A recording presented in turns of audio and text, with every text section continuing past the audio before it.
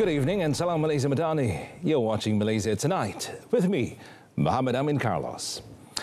Well, Malaysia will spare no diplomatic effort in working with its partners to prevent the further massacre of civilians in Gaza, and there should be no doubt about the country's commitment.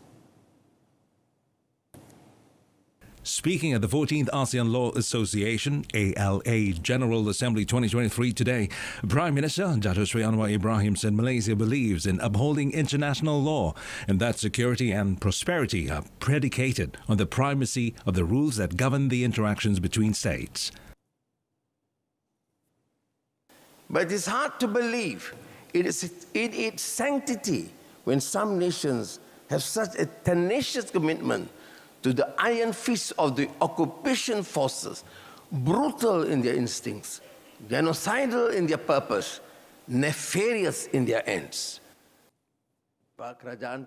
Present were the Minister in the Prime Minister's Department for Law and Institutional Reform, Dato Sri Azalina Othman Said, and Chief Justice Tun Tengku Maimun Tuan Mat. I shall refrain from doing so. On a related note, the Humanitarian Trust Fund for the People of Palestine, also known as AAKRP, which is managed by the Ministry of Foreign Affairs, is approaching its target of collecting 100 million ringgit, with 81 million ringgit raised so far, and this is according to the Prime Minister. While speaking at the handing over of donations to AAKRP today, Dato Sri Anwar, who is also Finance Minister, said the huge collection raised within a short time reflected Malaysia's solidarity with the struggle of the Palestinian people. He gave assurances that the AAKRP would be channeled directly to obtain medicine, food, drink and basic facilities for the affected Palestinian people. Dan saya dari pihak kerajaan terharu dengan sambutan yang diberikan dalam masa yang singkat dengan penyaluran dana awal 10 juta dari kerajaan. Kita dah dapat mengumpul 80 juta ringgit dan akan memenuhi matlamat yang saya umumkan peringkat awal 100 juta. Ini menunjukkan keprihatinan dan saya terima kasih bukan hanya kepada syarikat kerajaan, tapi syarikat swasta, baik yang Muslim dan juga yang bukan Islam, kerana isu ini isu perkemanusiaan. The AAKRP fund was established following the recent conflict and violence in the Gaza Strip, with the government having contributed 10 million ringgit to the fund. Among the biggest contributors to AAKRP today are Khazanah Nasional Berhad and government-linked companies or GLCs amounting to 15 million ringgit, Al-Bukhari Foundation 15 million ringgit and YTL Corporation Berhad 5 million ringgit. The latest fighting in Palestine involving Hamas, which is the authority in Gaza, and the Israeli regime since 7 October has resulted in the loss of thousands of lives on both sides. And on to other local stories. Now, the government will disburse the 100 ringgit e-wallet assistance to eligible recipients in December this year. And Deputy Finance Minister Stephen Sim Chee Kiong urged the public to be patient because the government will fulfill its promise in implementing the initiative. Well, according to him, the impact of the initiative is not limited to the recipients' households, but also extended to the local market, especially small traders and hawkers. The Prime Minister, Dato Sri Anwar Ibrahim, announced the 100 ringgit e-wallet assistance to be credited to all Malaysians aged 21 and above at the launch of the Madani Economy Empowering the People on 27th July. The e-wallet assistance is the latest government initiative for the B40 and M40 groups with incomes below 100,000 ringgit. On another note, he said the Sumbangan Asas Rahmah or SARA 2024 that was announced in the budget 2024 would benefit 700,000 Rahmah cash assistance or STR recipients. He said eligible recipients would receive a monthly contribution of 100 ringgit for a period of 12 months. Well, the date for prices of chicken and egg to be floated in the market is expected to be announced during a press conference on 30th October. Agriculture and Food Security Minister Dato Sri Muhammad Sabu said discussions and meetings were being held with the stakeholders and industry players involved in production of chicken and eggs. Kita juga berbincang dengan pihak industri, yaitu pihak yang mengeluarkan telur dan juga ayam. Bincangan sedang berjalan dan pihak KSU sedang memainkan peranan untuk pertemuan supaya harga nanti dapat berada dalam keadaan yang tidak naik begitu mendadak. The minister was speaking to reporters at the pre-launch of the 2023 National Level Farmers, Livestock Breeders and Fishermen Day celebration today. He added that the media conference to announce the date would comprise the Ministry of Agriculture and Food Security, Ministry of Finance, Ministry of Economy and Department of Statistics Malaysia. Prime Minister Datuk Seri Anwar Ibrahim, when tabling the Malaysia Madani Budget 2024 last week, announced that the temporary price controls for eggs and chicken would be lifted to enable the local market to function freely in ensuring sufficient supply of both the products.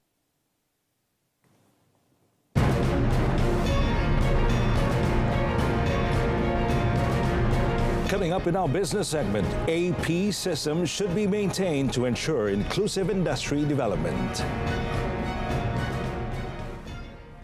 Well, the government will focus on developing affordable artificial intelligence or AI technologies for the plantation and commodities industry to help smallholders increase their income. Well, Deputy Prime Minister Datuk Seri Fadillah Yusof said this is one of the government's focus towards automation and mechanization in the field of plantation, considering the ability of the target group to adapt to the new technology. Datuk Seri Fadillah said nowadays several large companies are already using AI technologies and have benefited in terms of tax incentives. Drone dah digunakan untuk menyebur baja dan racun, tapi belum dalam kaedah penuaian. Jadi penuaian kita kena menggunakan robot, yang mana robot itu nanti dengan AI yang dibangunkan akan dapat mengenal pasti buah-buah yang cukup matang untuk dipetik dan bagaimana kaedah untuk memetik dan juga pruning proses dan sebagainya. Bukan saja. Datuk Seri Fadillah said the use of AI technologies would be able to reduce dependence on foreign and manual labor in the plantation and commodities industry. He added the use of the technology with reasonable operating costs will be able to help farmers and estate owners who have aged and are unable to spend more time in the field but are still able to manage their land. Well, the import license or approved permit, or commonly known as the AP system for motor vehicles, must be maintained so that priority is given to the local industry in ensuring an inclusive automotive industry development in line with the aspirations of the National Automotive Policy 2020. Investment, Trade and Industry Minister Tengku Datuk Seri Zafrul Tengku Abdul Aziz said it will also curb the dumping of completely built-up or CBU imports, including electric vehicles or EVs, which do not comply with the safety standards for road users. Tengku Datuk Seri Zafrul said the move to issue AP on CBU imports is still relevant and must be maintained due to additional justifications. Mansuhan AP boleh mendorong kepada pengimportan atau lambakan kenderaan CBU yang tidak mematuhi payauan teknikal dan membahayakan pengguna kenderaan di jalan raya, dan mekanisme AP adalah bertujuan untuk membangunkan industri otomotif secara inklusif yang merangkumi agenda meningkatkan pelibatan usahawan bumi putera dalam rantaian bekalan industri otomotif. The number of EVs registered in Malaysia from 2011 till September this year, specifically for battery electric vehicles, including all types of commercial vehicles and motorcycles, reached 12,000 units. Well, the introduction of targeted subsidies is able to drive the interests of electric vehicle or EV ownership in the country. Natural Resources, Environment and Climate Change Minister Nik Ahmad said when there is targeted subsidy based on household income, users will have to pay the actual cost of fuel, and most probably many of the road users will switch to EV. According to Nik Nazmi, the EV sector in China expanded rapidly when users have to pay the real cost of fuel. Well, he further said there is a need to review the EV target of 1.5 million by 2040 so as to be more aggressive to ensure the country achieves a more meaningful objective. Saya setuju bahawa kita mungkin perlu lihat semula angka-angka yang telah kita rangka. Perkara ini banyak berubah, dan mungkin kita perlu letak satu sasaran yang lebih tinggi untuk kita dapat capai matlamat kita secara bermakna, dan saya rasa betul cabaran yang kita hadapi dalam bidang sektor EV ni, dia ada pelbagai kementerian dan agensi, tetapi the lead agency ialah MITI, dan sekarang di bawah kerajaan yang baru MITI juga telah naik taraf the EV Task Force. Nik Nazmi also said the approval process for electric vehicle charging station projects will be expedited to increase the number of EV users. Well, Tesla enthusiasts now have an alternative option to Model Y, and the electric car manufacturer today unveiled the new Model 3 in the nation's capital. The launch was officiated by local government development minister Nga Ko Ming and Tesla regional director Isabel Fan. The official event also saw the opening of Tesla's first flagship experience center in Malaysia at Pavilion Damansara Heights. Officiating the center, Nga expressed his excitement and welcomed Tesla's expansion into Malaysia. He hoped Malaysia would become the second mega factory for electric vehicle or EV manufacturers in Asia.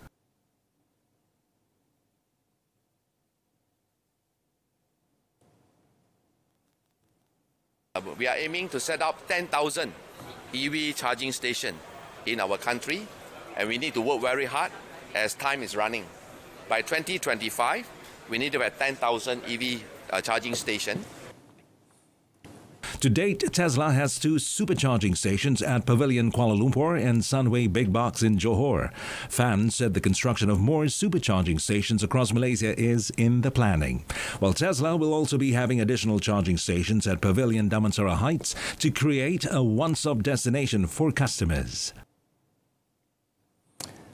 Well, Malaysia has called for initiatives that boost tourism recovery and promote high-value investment in Asia be given top priority as a tourism recovery in the region remains a year behind other regions. Well, Tourism, Arts and Culture, or MOTAC Minister Dato Sri Tiong King Sing said Malaysia made the call at the two-day 25th World Tourism Organization, or UNWTO, General Assembly in Samarkand, Uzbekistan, which began yesterday. Well, Dato Sri Tiong, who led the Malaysian delegation, said the call was vital to further enhance the UNWTO draft program of work for 2024-2025. Well, he said Malaysia also welcomed UNWTO's 15 flagship initiatives as new opportunities to collaborate, particularly in areas of global sustainability certification and measurement tools such as measuring the sustainability of tourism, or MST, and the environmental, social and governance, or ESG, framework for tourism business. On behalf of Malaysia, who is also extending appreciation to the UNWTO for its close partnership in various high-level and technical committees, workshops, conferences and capacity-building programs that have given tremendous value to member states. The 25th session of the Assembly shines the spotlight on UNWTO's 2 main pillars of investment and education, with a Global Investments and Education Forum also being held in conjunction with the event. Well, micro, small and medium enterprises, or MSMEs, are encouraged to embrace digitalization in closing the gap to upgrade their business processes and improve their operations. Now, SME Corporation Malaysia, or SME Corp Chief Executive Officer, or CEO, Rizal Naini, said according to recent findings conducted by the corporation, more than 80% of MSMEs were computerized, in which they own gadgets to complement their business operations. However, he said when it comes to back-end digitalization, which is the system itself, it is still at 50%, which means there is a gap for MSMEs to upgrade their business processes in terms of digitalization. The SME Corp CEO noted that to achieve higher productivity, MSMEs must learn to embrace digitalization so that they are able to do better. Well, he said this as a panelist in the Unlocking Opportunities, Exploring Funding Options and Grants for SME Growth panel session, a part of the 8th Selangor Smart City and Digital Economy Convention, or SDEC, organized in conjunction with the 7th edition of the Selangor International Business Summit, or SIBS, by the Selangor Information Technology and Digital Economy Corporation. Well, Malaysia's exports in September increased by 8.2% to 124.47 billion ringgit as compared with August, while imports expanded by 2.1% to 99.95 billion ringgit, resulting in the total trade increasing by 54% month-on-month to 224.43 billion ringgit. Now, the Ministry of Investment, Trade and Industry said the trade surplus registered a double-digit growth of 42.7% to 24.52 billion ringgit, making it the 41st consecutive month of trade surplus since May 2020. Now, the ministry said compared to September last year, exports were lower by 13.7% and imports edged down by 11.1% amid slower global demand, uncertainties in commodity prices and high base effect. Subsequently, total trade was lower by 12.6%. Now, the ministry added the performance was similar to Malaysia's major trading partners, notably South Korea, China, Taiwan and Indonesia, which recorded negative trade growth for September this year and a drop in their global imports. Meanwhile, trade for the third quarter of this year increased by 1.6% to 653.57 billion ringgit compared with the previous quarter. Now, the ministry said exports grew by 2.2% to 356.31 billion ringgit.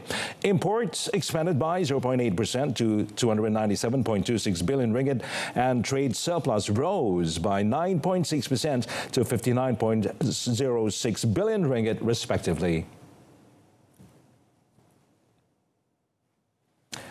Invest Selangor Berhad has officially kicked off the 7th edition of the Selangor International Business Summit, or SIBS 2023 today, targeting 1.5 billion ringgit worth of potential negotiated sales during the 4-day event. Well, Selangor Menteri Besar Dato' Seri Amiruddin Syahri said he's confident the summit will be an opportunity to discover new areas, whether in innovation or technology, with the investments being instrumental to allow the young generation to have a brighter future.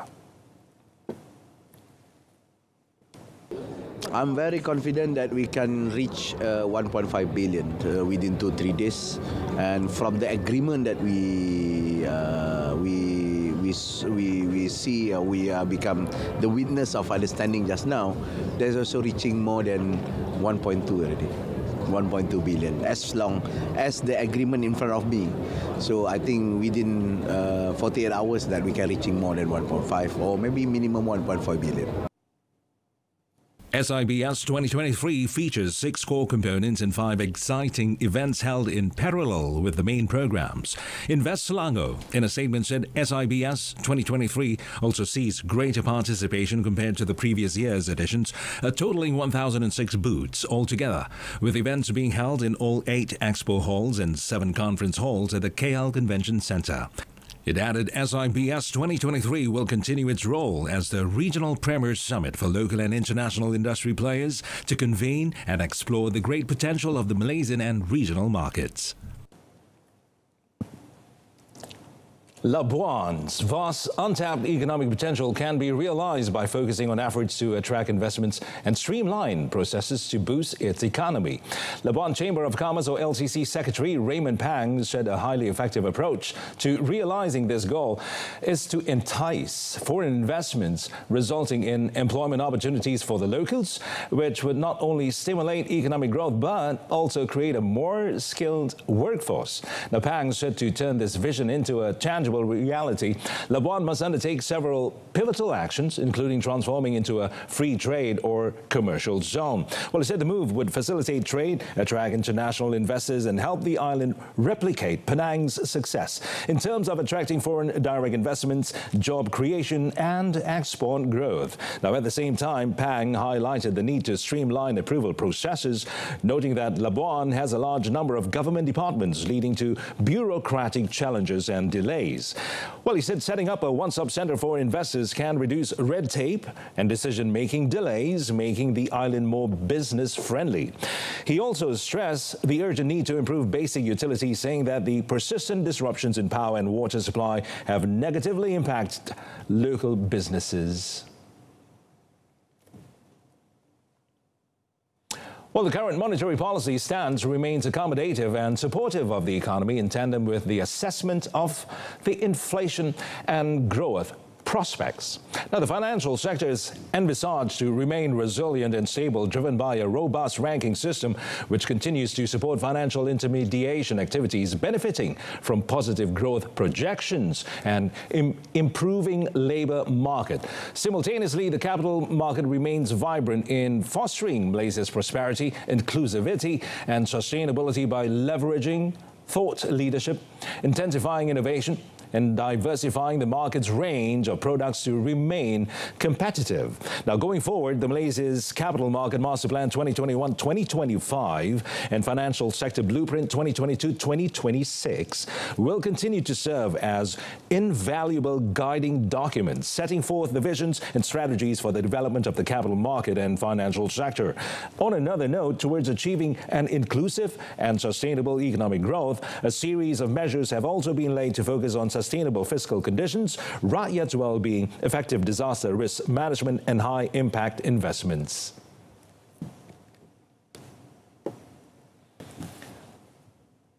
In improving the well-being of the rakyat, the government remains steadfast in its commitment to fortify and target social assistance programs, particularly for the vulnerable groups. Now, the entails enhancing existing initiatives such as cash transfers, in-kind assistance, subsidies, as well as income protection and retirement programs. Now, furthermore, social insurance programs will undergo enhancements to expand coverage, guaranteeing that Malaysians accumulate sufficient retirement savings, while efforts will also be continued to strengthen labour market interventions through retraining programs, hence safeguarding employment prospects for workers amid adverse circumstances. Now, the overarching goals is to maintain an inclusive and equitable social protection system that shields the rakyat from the burdens of rising living costs and rather unforeseen hardships. Now, these measures reflect the government's commitment to deliver social protection more efficiently and cohesively, ensuring cost effectiveness while minimizing fragmentation and the likelihood of inclusion and exclusion errors. Well, China's gross domestic product, or GDP, growth in the third quarter of this year signaled that its economic recovery is gaining traction, and this will support the trade outlook for Malaysia. Now, in a note issued today, MIDF Research said China's third quarter GDP data, which grew 4.9% in July to September for a year earlier, was better than expected, and further recovery will definitely benefit its trading partners. Now, in addition to improvement in external trade, MIDF Research opines that China can still achieve its annual growth target of 5% this year, given the stronger than expected growth in the third quarter. Well, elaborating further, MIDF Research believes that trading regional countries will benefit from the pickup in demand from China, which will also support trade outlook for Malaysia. Now, nevertheless, the research house said it remained cautious that the ongoing challenges in the property market will be one of the downside risks which could affect China's near-term growth outlook.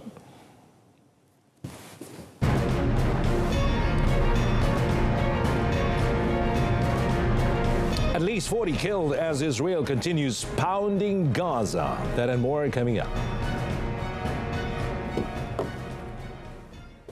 Well, at least more than 40 Palestinians, including children, were killed early today as Israeli warplanes continued to hit the Gaza Strip for a 13th consecutive day.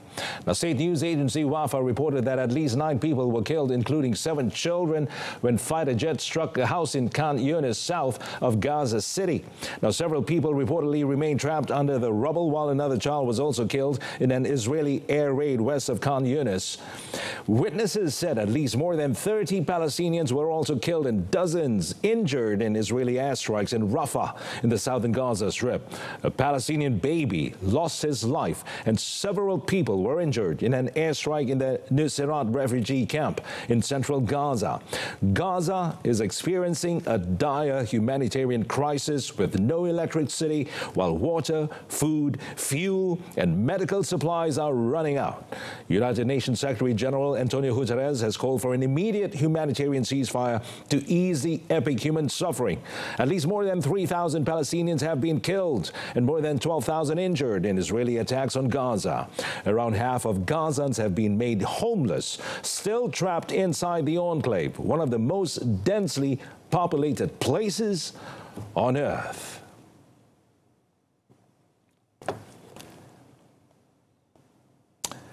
Well, the United States has broadly eased sanctions on Venezuela's oil sector in response to a deal reached between the government and opposition parties for the 2024 election. Well, a new general license issued by the U.S. Treasury Department authorized OPEC member Venezuela, which had been under crushing sanctions since 2019, to produce and export oil to its chosen markets for the next 6 months without limitation. Now, U.S. Secretary of State Anthony Blinken welcomed President Nicolas Maduro's electoral concessions, but said Washington has given him until the end of November to begin lifting bans on opposition presidential candidates and start releasing political prisoners.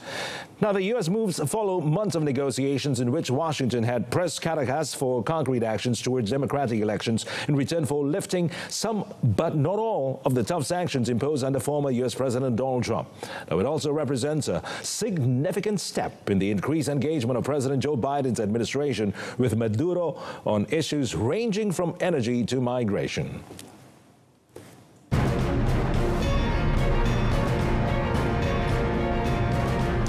Next up in sports, Asian Games review workshop to improvise and prepare athletes for future games.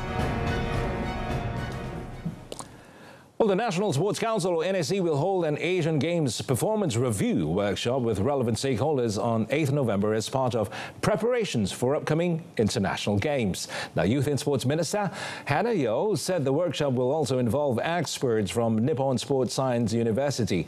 Well, elaborating further on the matter, the minister said the same post-mortem workshop was held for the 2023 Cambodia SEA Games as well, to improve its existing program. Well, she said all of the countries' athletes had shown exceptional performance at the Hangzhou Asian Games in their events, and that success was achieved as a result of prior preparations. Well, she said at the Hangzhou Games, the Malaysian contingent of 288 athletes had successfully won 6 gold medals, 8 silver medals, and 18 bronze medals. Now, regarding the winnability of the athletes at the 2022 Hangzhou Asian Games, Hannah concluded that among other factors, the success could be attributed to prior competition exposure and training, thanks to allocations from the NSC involving an expenditure of 9.4 million ringgit. Well, she added that it covered 119 competition exposures abroad and 41 training exposures that were given to athletes. Well, that concludes this evening's Malaysia Tonight. A reminder of our top story: no diplomatic effort will be spared to prevent civilian massacre. Do tune in to World Today, coming up tomorrow at 12:30 p.m. on TV2. Till then, I'm Muhammad Amin Carlos. Malaysia Madani, Tekat Perpaduan, Penuhi Harapan. Thanks for watching. Good night.